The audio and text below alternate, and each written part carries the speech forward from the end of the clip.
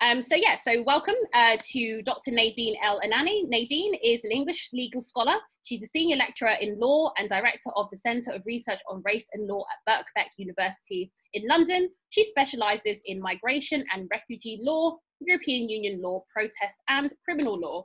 And she is a friend of CAAT and always comes and brings amazing knowledge to the space. So welcome, Nadine. And I'd like to invite you to set the landscape and give us some context for your readings tonight.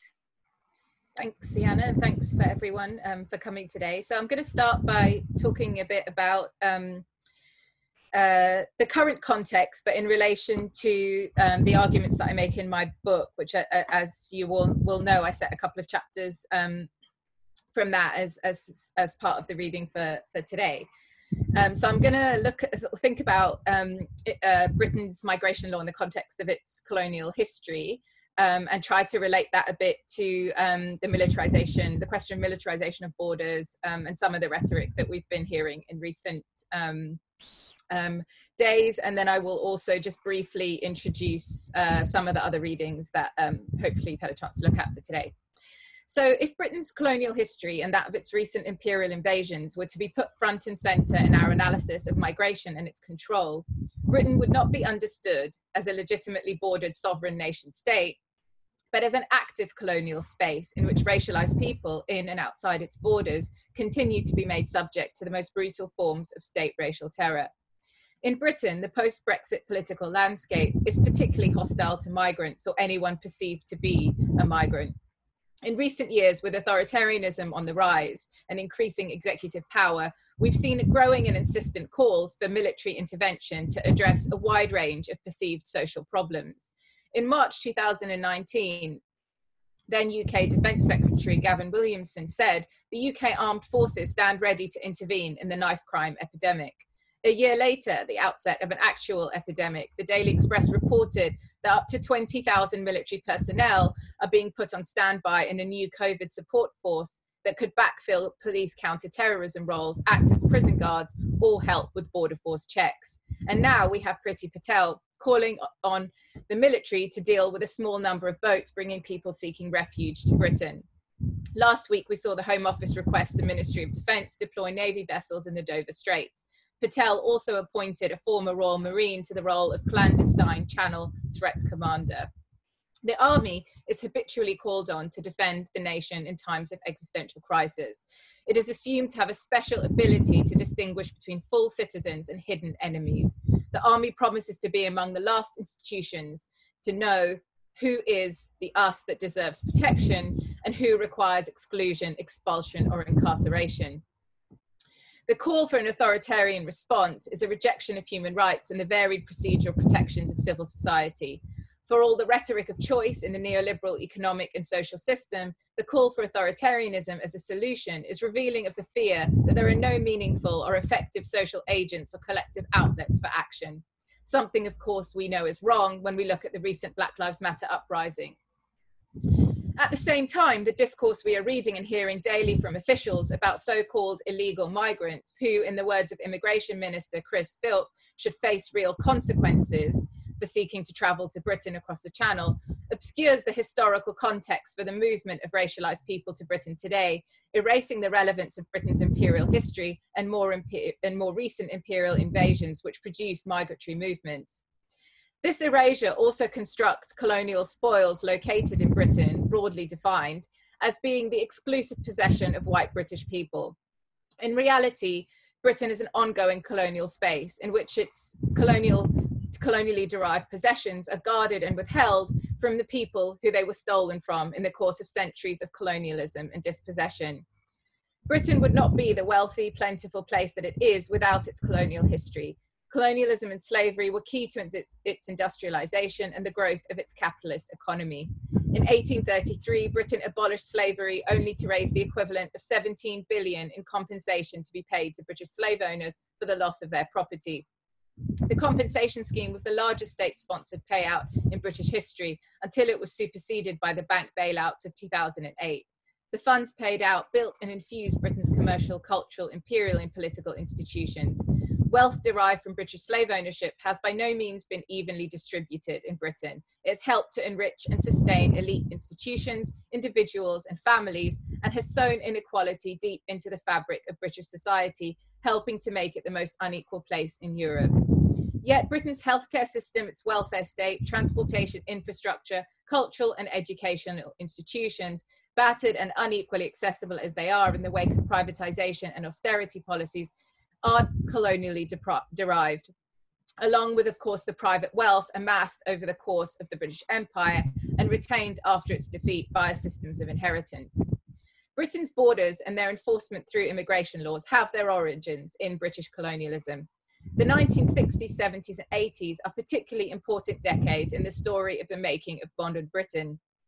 As colonial populations fought the British from their territories, British lawmakers fast abandoned the myth of imperial unity and equality and moved to introduce controls targeted at racialized colonial subjects and Commonwealth citizens. As the British Empire was defeated, successive British governments introduced immigration controls, withdrawing the rights of racialized Commonwealth citizens and British colonial subjects to enter the British mainland. It did so via the legal concept of patriality, introduced in the 1971 Immigration Act, which stipulated that only those born in Britain or with a parent born in Britain had a right of entry and stay, and thereby made whiteness intrinsic to British identity. In 1971, a person born in Britain was 98% likely to be white. The Act thus prevented the vast majority of racialized colonial and former colonial subjects from traveling to and settling in Britain. The 1981 British Nationality Act continued this process of racial exclusion by constructing British citizenship on the foundation of the 1971 Act's concept of patriality, tying citizenship to the right of entry and abode. It raised for the first time the spectre of a post-imperial, territorially defined and circumscribed Britain. It severed a notionally white, geographically distinct Britain from the remainder of its colonies and Commonwealth. This move was both materially and symbolically significant. A territorially distinct Britain and a concept of citizenship that made Britishness commensurate with whiteness made it clear that Britain, the landmass and everything within it, belongs to Britons, understood intrinsically as being white. So the 1981 Act didn't signify an end to British colonialism, but was itself a colonial maneuver. It was an act of appropriation, a final seizure of the wealth and infrastructure secured through centuries of colonial conquest.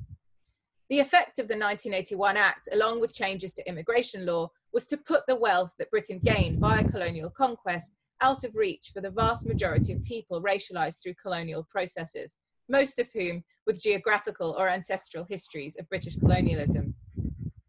Immigration law not only serves as the means of obstruction of movement, but also the means through which legal status is granted. While critiques of recognition are well established in settler colonial studies, the same critique has not been made in relation to Britain.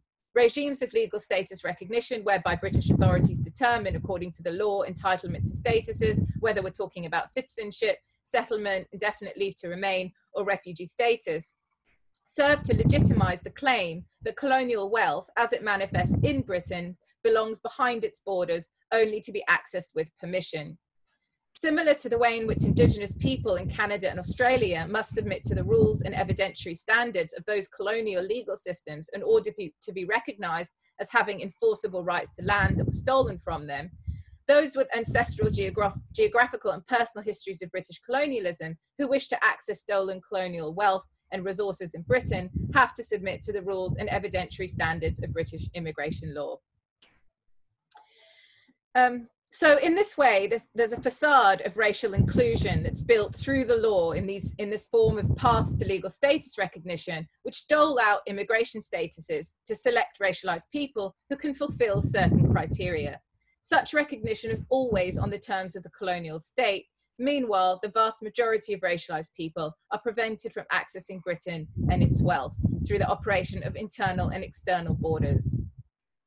The traditional acceptance of legal categories as defined in international and domestic law in and outside academia has the effect of concealing law's role in producing racialized subjects and racial violence. It also prevents us understanding that law is itself racial violence. If you take, for example, the category of the refugee, which is relatively valorized as compared with the irregularized migrant, individuals falling outside the legal definition of a refugee are often described as illegal, irregular, or economic migrants, and are at risk of being removed and denied access to healthcare, housing, and work. A decision to deny legal status carries serious, sometimes fatal consequences, and can be a politically expedient move on the part of a government seeking to dole out degrees of belonging, entitlement, and exclusion among populations under its control.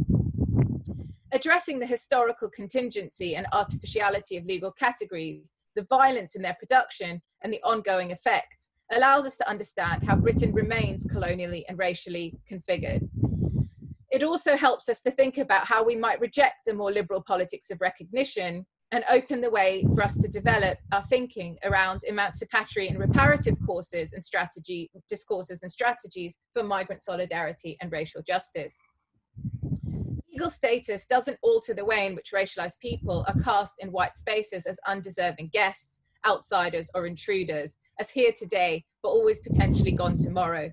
Immigration law is, after all, the prop used to teach white British citizens that what Britain plundered from its colonies is theirs and theirs alone. Immigration law is not, therefore, the seemingly harsh but fair mode through which the deserving are separated from the undeserving. Instead, it's a crucial mechanism for ensuring that colonial wealth remains out of the hands of those from whom it was stolen. Understanding that immigration law is an extension of colonialism enables us to question Britain's claim to being a legitimately bordered sovereign nation state. If we, as critical scholars and activists, can imbibe a counter-pedagogy to that of immigration law and bordering, one which rejects the violence of legal categorization and paves the way for a more empowering, redistributive, and radical politics of racial justice, we can begin to work our way towards new strategies for organizing collectively in the service of anti-racism and migrant solidarity.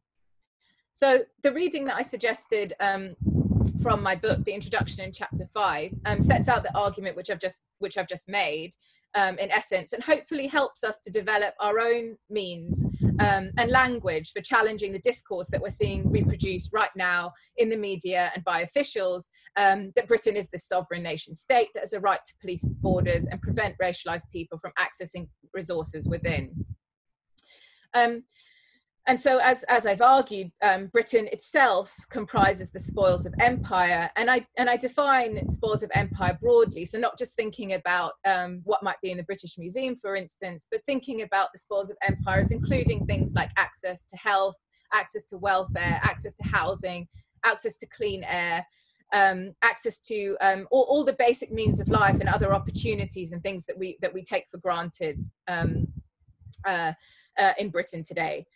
And I also make the argument that irregularized migration should actually be understood as anti-colonial resistance, in the sense that we can use the language of irregularized migration being anti-colonial resistance as a way of rejecting some of the discourses we hear around using the language of invasion, and that sort of language that we've been hearing in recent days. And then Chapter 5 shows that the European Union is also an ongoing imperial project in the way that Britain is, formed by former colonial powers who are desirous to protect and pool the wealth that they gained in the course of colonial context.